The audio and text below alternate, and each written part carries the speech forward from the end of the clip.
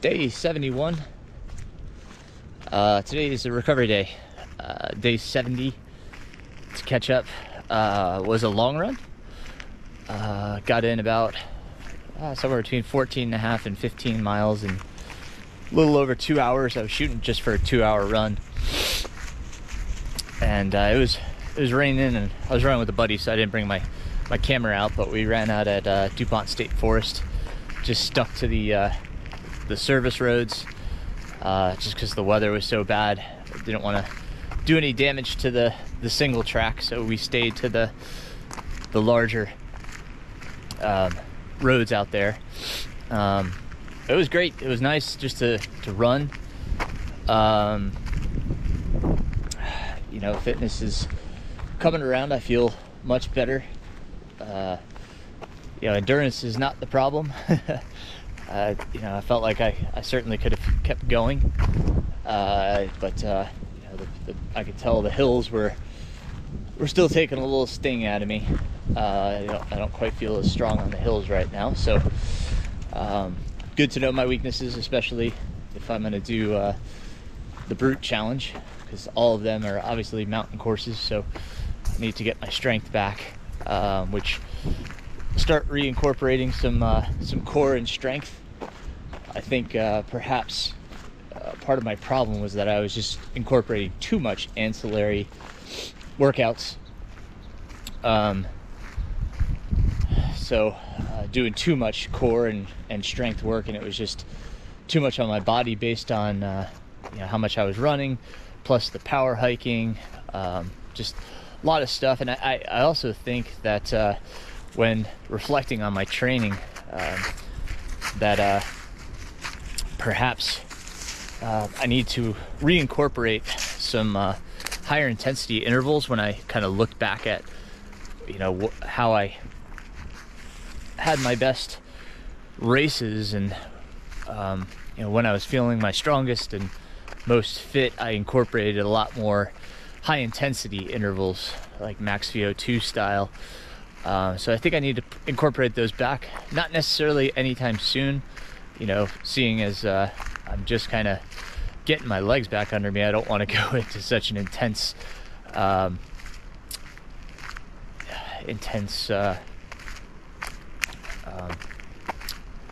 demand on my body.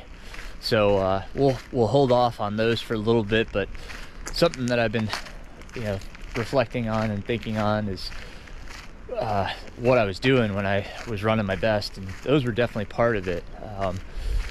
A lot of times we kind of shy away from that intensity, especially as ultra runners, just because you know, we don't think we need that system. But I mean, you know, I've always been a big fan of them and incorporating them in my training. And then, you know, reading Jason Koop's book, you know, he talks about using those type of intervals as well.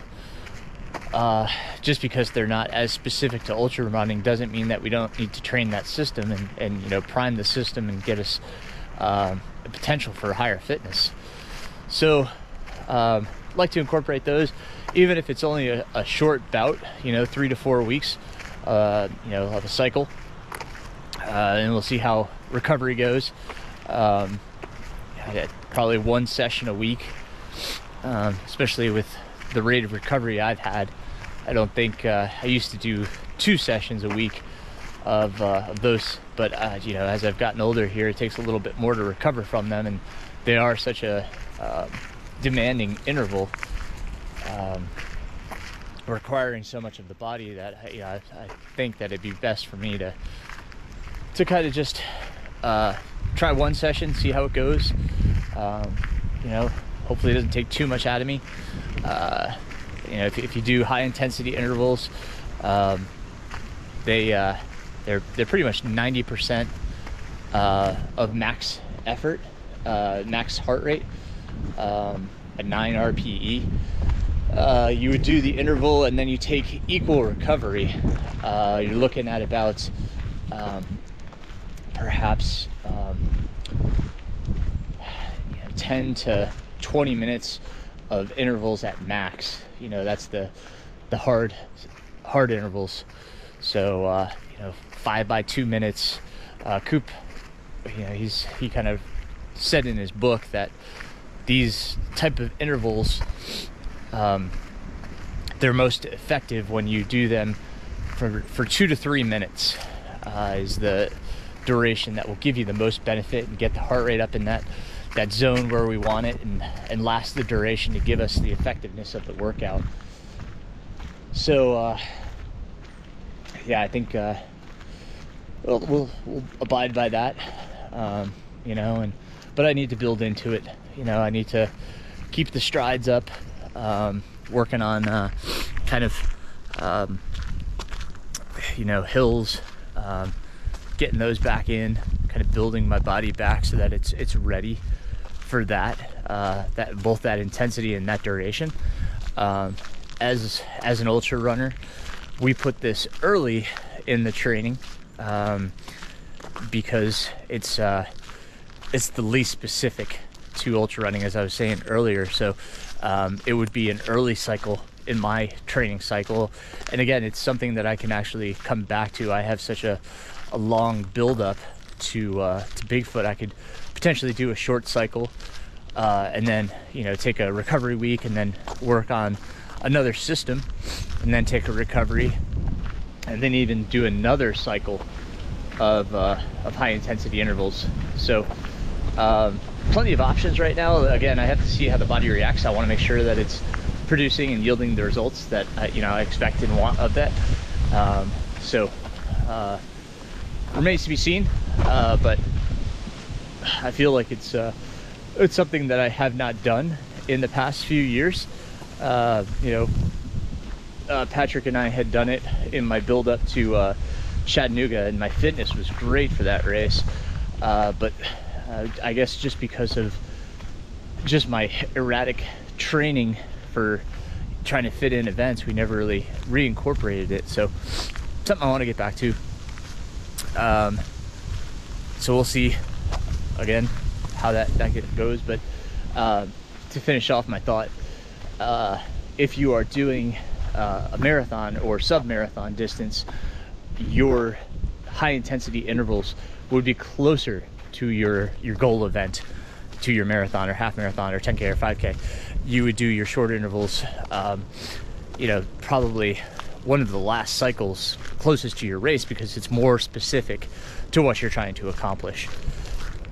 You know, speed is what you want. It will make you sharp, whereas you know, speed for an ultra runner, it fatigues us, and it's not necessarily the system that we use the most. I mean, you may on climbs and such, you know, kind of get into that higher intensity, but you know, it is obviously the least specific for an ultra runner, whereas it's more or the most specific for sub ultra distances, or, you know, sub marathon distances.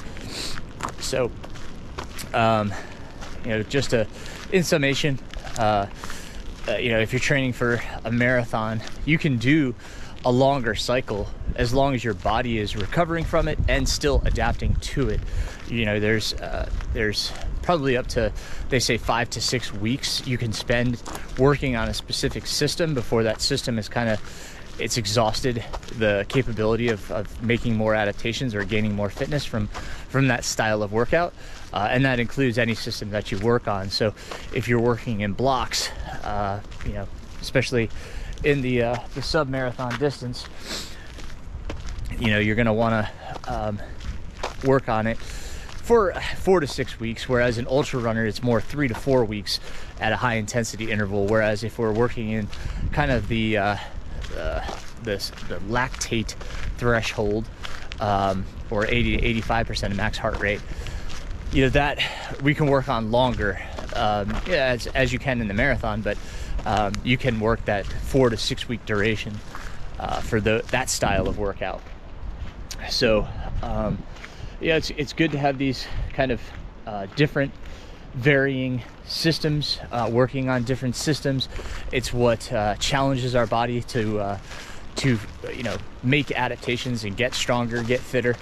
But you know, keep in mind that it should be done in conjunction with, you know, strength and mobility to some degree.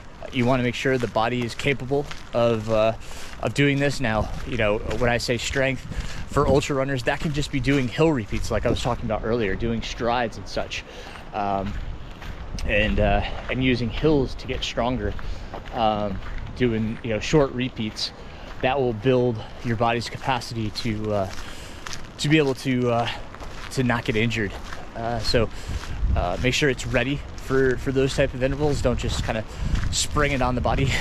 Kind of build up to it. You know, in your base phase, your aerobic base phase, it's great to do those strides, hill repeats, fartlek runs. You know, I did a whole podcast on fartleks. So if you look for that, I'll try to remember to put the fartlek podcast episode in the description of this video, and then you can listen to that, because it's a great thing to incorporate. You can incorporate it any time, because fartleks can be done in so many different ways. It can be included in any phase and done at any type of intensity or duration, but in a base building phase, it's very specific. So I'll post that, you know, in the description, because I think you can use that so many different ways, and you know, gain so much from it. But yeah, so thinking about including those intervals. You know, again, I need a few more weeks. I can tell body's just not quite ready for that type of intensity. I would rather kind of you know, kind of just keep the legs coming back, because they're feeling better and better. You know, today's recovery day. We're just taking Mr. Miles out for a walk here. We've had some weather here. It's turned a bit colder, and you can hear the wind, but you know, it's a beautiful day right now.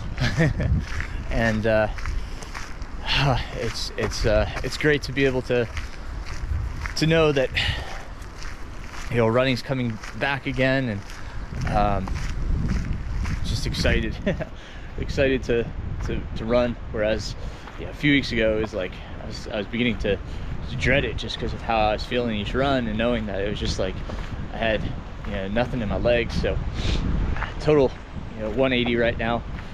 I'm on the opposite end of the spectrum, so things are looking up. And yeah, so anyhow, if you got questions, you want to ask questions on you know, any of the things that I started mentioning in this episode, don't hesitate to reach out. I certainly appreciate it. You know, a lot of you guys have reached out through various platforms, which is great. I mean, you know, if you have questions on Strava, by all means, you know, drop a question in there. You can message me on Facebook, on Instagram. You can email me, contact me through my website, mrrunningpains.com. Feel free to ask. Got really busy all of a sudden with coaching. You know, it's awesome. I've had a number of people reach out to me for 2022 here and moving forward. So that's really cool. So anyway, I appreciate everything, guys. Good check-in today. It's nice just to get out for a nice little recovery hike here. Come on, Miles. Good boy. Yeah, we're almost to our turnaround point here, so come on, buddy. Good boy. And come on, guy, this way. Give you a shot of the star of the show here. Miles, you say hey. Good boy. Good boy. I know that's what most people want to see is Mr. Miles, so we'll give you the shot of the day for seeing him. We'll get back to it tomorrow. Mr. Miles and I will get out and go for a run. So anyway, I hope you all enjoy your day. Thanks for joining me as always, and I'll see you tomorrow.